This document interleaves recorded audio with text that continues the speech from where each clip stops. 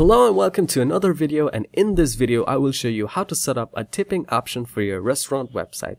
There are two methods. The first is fixed amount, where you can set any amount of tip you like, and the other is the percentage method, where you choose from predefined tip percentages set by the admin. Once you're happy, add the tip and you will see a message that says tip is added successfully.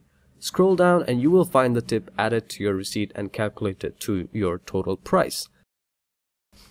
Okay, so the first thing we have to do is go to WPCafe settings and we find menu settings.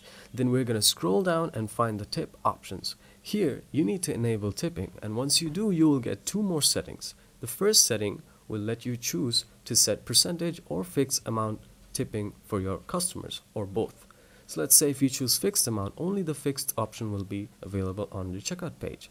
And if you choose the percentage amount, then you get to predefine fixed percentages that you would want. So let's say you want 5, 10, and 15. And for this purpose, let's set the tip option to both. Now scroll down and save changes.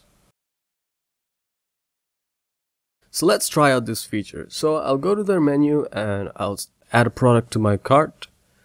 And you'll see a notification the product has been added. You'll see the subtotal price. And I'll choose delivery and I'll view cart.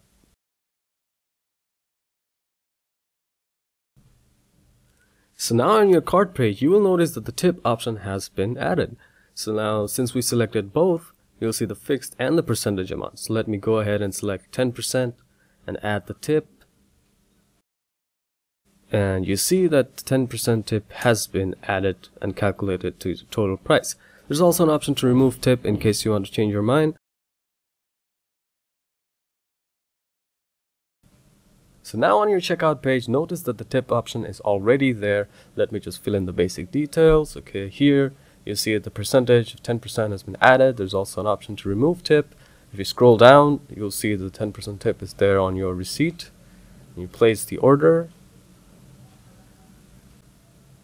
And on your thank you page, you'll see that your order details along with the tip has been added. The next feature I want to show you is admin live order notification. When a new order is placed, you can go to your orders list and find the latest order on top with a recent tag next to it, and you will also get a pop-up on the bottom right corner with the order details. So to set this up, you need to go to WPCafe settings and click on menu settings. Now scroll down and you will find the live order notification option. So here you need to enable order notification if you want to receive the latest order on top with the recent tag and a pop-up on the bottom right corner. Now if you want, you can also enable sound notification, and what this will do is play a small sound every time a new order is placed. So let's go ahead and save these changes. So now let's go ahead and place an order. Here I'll add this product to the cart. And then from the mini cart, I'll select delivery and go to checkout. And on the checkout page, let me just fill in the basic details and place the order.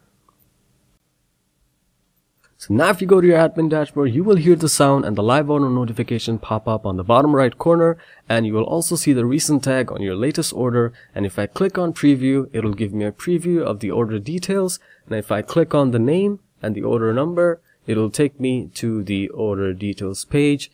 And here I just have a lot more options, and I can set an action or I can just check the order details, and that's basically how the live action notification works.